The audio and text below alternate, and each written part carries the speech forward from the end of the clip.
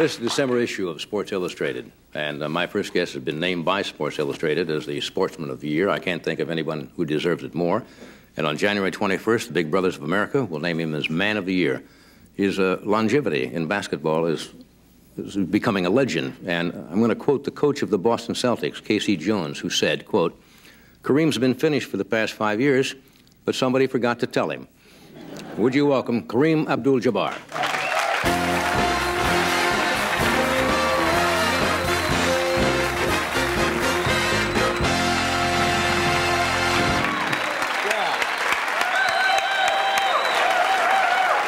Good to see you. That's right. How's everything? Yeah. Good to see you again. Nice to be back. And congratulations on something that is not long overdue. You could have probably won this the last 15 years at any given time in your career. Did you hear that quote about Casey Jones of the Celtics when he said you've been finished for 5 years, but somebody forgot to tell you? Yeah. Yeah? I've had people wondering when I was going to leave. Bob Lanier, who was retired, right. I did a movie with Bruce Lee a long time ago. He said, I like that movie because she got killed. Finally, you're going to get out, huh? Look, you've got records. I think you've made more baskets than anybody. You've blocked more shots, everything in your career, and yet people keep saying year after year, you're getting better. There was a period in your career 3 or 4 years ago where you were entertaining the idea of hanging it up, weren't you?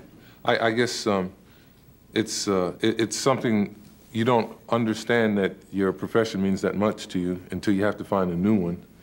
And it's like, geez, I never thought of that. How do you think this job, would you do this? I could go. Tell you what, we got a little piece of film. Let's show this first, because this is kind of a composite. And we got this sent to us by the National Basketball Association. Just show some of the reasons why you received this award, and you'll see Kareem here in action. I don't know what game this. Well, you played hundreds of games. This must be against the Celtics in the playoffs last year. Okay, a little hooker sky there. hook there. A little hooker. Another little. Oh, come on. Goodbye. Goodbye. Oh, little snuffer.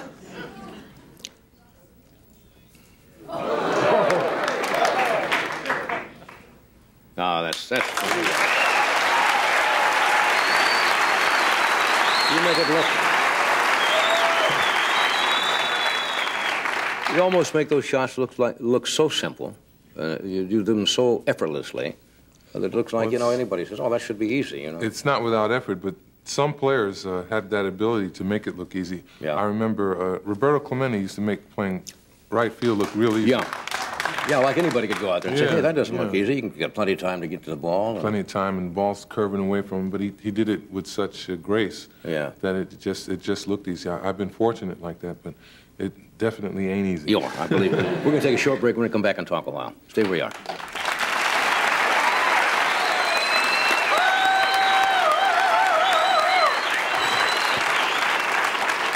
You won't believe what we were talking about during the break. Not basketball. We're talking about jazz and music, right? Oh, yeah. 'Cause I know you're a big jazz music fan.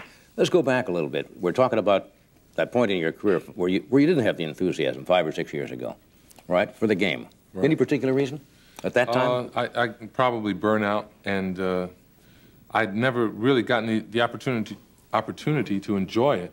Yeah. It always seemed like there was something about it that I didn't like. And, I always kind of dwelled on the negative. And that was my own fault. What turned it around for you?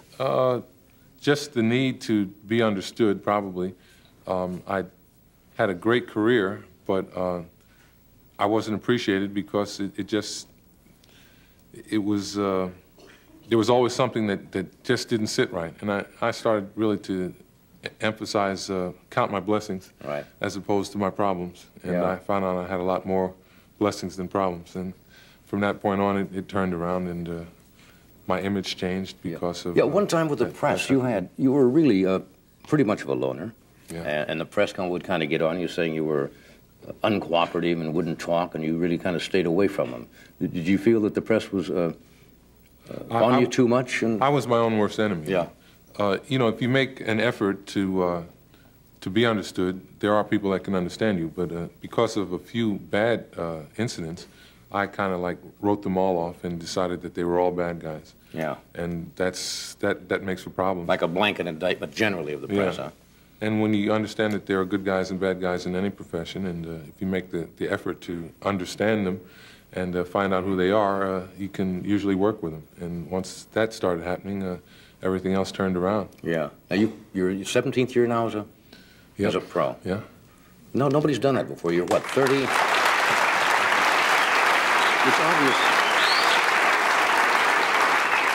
It's obvious that your skills certainly have not eroded. You're playing as well as ever. Is there anything today when you play that you don't feel you did as well as you did, say, 10 years ago? Not really. I think the wisdom that I've gotten about the game more than compensates for any physical deficiencies that I might have, but I've also kept the physical thing at a pretty high level by training 12 months a year. And you just have to be dedicated to this as a profession and approach it like it was something you want to do all your life. Yeah. And at that point, you can make your own choices as to when to leave instead of being told, psst, you know. Do you ever think about that day, Kareem? Do you dread that day when somebody might call you in and say, Kareem, can we talk to you a second? And how you'd handle it and how it would change. As you say, this has been your career for so long, yeah. College basketball, now the pros. And you're 38. I mean, that's incredible to play this game when you're 38. Does that day bother you, that idea that somebody's going to come and say to you, it's time to... I'm very fortunate in that I haven't had to worry about that because I've stayed on top of it. Right. And by staying on top of it, I've kept most of the choices for myself. I didn't force anybody to come and tell me that I wouldn't work out with it. Yeah. There was one point there where my contract had run out with the Lakers and nobody wanted me. It was like being a man without a country. And just trying to think about what I would do for the rest of my life, it really forced me to look at it and really appreciate what I was doing and right. what it's done for my life. Have you given any thought to that? Let's say in 2 or 3 years, maybe 5 years, you decide to hang it up. What you'd like to do? I signed a deal with the Universal MCA to do a jazz label. Oh, did you? Yeah, and that's something I'm going to be pursuing as time goes on. Already I've got people sending me tapes and telling me, listen, there's this kid up here in Omaha that you got to go to. So that's... a lot of people, I think you found out, I think we talked when you were on the show that your house, unfortunately, which is a loss that really can devastate people, you lost your house and most of your belongings about, what, 3 or 4 years ago? Yeah, it was 3 years ago. 3 years ago, and just you were on the road, yeah. And the thing burned down. And a lot of your personal memorabilia and, of course, irreplaceable yeah. records and stuff like that. My record collection and my books. And you found out people weren't so bad, all of a sudden they started sending you things. Yeah. You know, it's funny. People think that, gee, you're a superstar and you have all these things going for you. You never need any help. Yeah. And then, you know, at that point, I really needed just somebody to come and say, hey, we're thinking about you. And people came out of the woodwork. I remember we were playing a game in St. Louis, and I'm on my way to the bus after the game, and two old, elderly women came up and they had these great jazz albums, about 3 or 4 of them. They said, "Here, take this." Really? And they just put them in my hand and waved goodbye. And it was really nice to see that people cared, because I didn't know they were out there. Right. You know, they'd been there. I didn't know that they were out there and that they cared. And that was a really good thing to find out. As bad as the fire was, right. There were a lot of good things. It restores your faith, doesn't it? Yeah, it does. Yeah. Yeah, it makes you understand what really counts. Yeah. Anyway, congratulations on Sportsman of the Year and the Big Brothers tribute coming up. It's wonderful having you on the show. You're a fascinating man. It's a pleasure to watch your work, and it's nice to be here. Nice to have you as a friend. Maybe I can do this as long as you've been doing your job.